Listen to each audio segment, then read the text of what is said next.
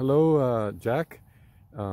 Thank you for joining us. This is Jack Sullivain, Deacon Jack Sullivain, who is a former judge, and he's a deacon in the Archdiocese of Boston. And Deacon Jack received a miraculous cure through the intercession of St. John Henry Newman, and that served for Newman's beatification. And I was speaking with Deacon Jack, and he was telling me about other cures through the intercession of St. John Henry Newman, other cures effected by our Lord, and about one in particular at the day of the canonization of Newman in 2019. Deacon Jack, why don't you tell us about that and about another cure that you were talking to me about also? Yes, about a week before the canonization Mass was scheduled, I got a call from a former high school classmate of mine saying that her granddaughter was suffering from advanced brain cancer, very critical in a lot of stages, and that would I pray for her to Cardinal Newman for his intercession. Now, they didn't know you were. Did they know you were going to the canonization? Yes. Well, she didn't know I was going to the canonization. She just asked me for prayers. The granddaughter was 6 years old, and of course, when I got the news from my friend, I immediately started praying for her.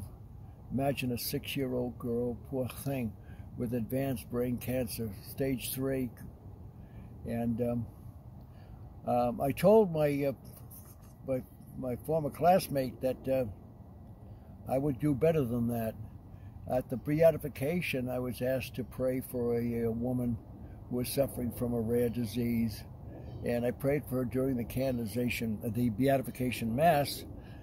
Upon returning home, I got word from this woman and her grandmother that her mother that she was completely cured of this incurable, very rare disease.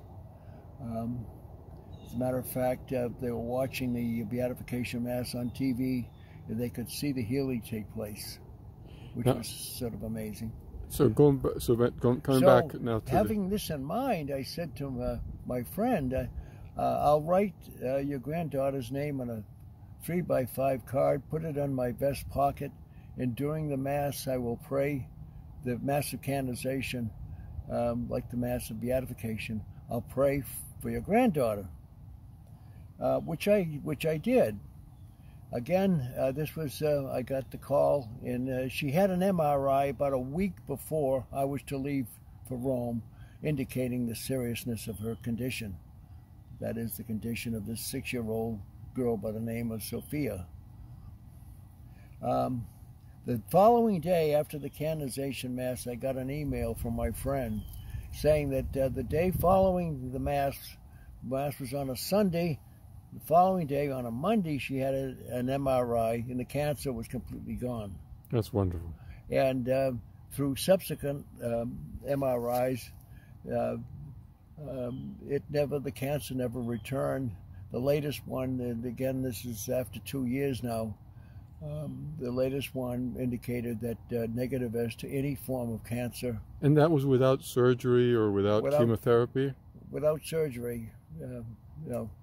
And what did the doctor say? She was on some medication. What did the doctor say about this? The medication, they were astounded. The medication couldn't change her condition within a week. That's right. Especially with advanced brain cancer. That's fantastic. So this shows that, of course, it seems obvious, but God continues to work miracles when He thinks it's. Yeah. There's another part to the story when He thinks it's opportune or for His glory, right, for the good of people. Yeah. When I was in Rome, the morning of the canonization Mass, Carol and I, my wife Carol and I, walked from our hotel, I should say, to the Vatican, to the colonnade area, and of course. There were thousands and thousands of people converging on St. Peter's Square at the same time.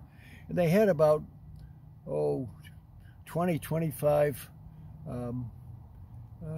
stops where you had to be metal detectors. You had to be go through a security check. So Carol and I picked one security check that was nearest to us, and as we're walking into the area, and we got in line, and who's in line immediately ahead of us but the recipient of the second miracle, and my friend Melissa Villalobos. Yeah, Melissa Villalobos, and her husband, and all of her children. One of whom, of course, is my. I was the godfather at his baptism. By the name, his name was John Henry Villalobos. At the time, John Henry was about almost 2 years old. You know, Deacon Jack, we're going to stop here for a moment, and then we'll continue with another short interview, and this way it'll be easier to post it on the web, on our website, or on your website, or on both. Thank you very much. We'll continue in a moment.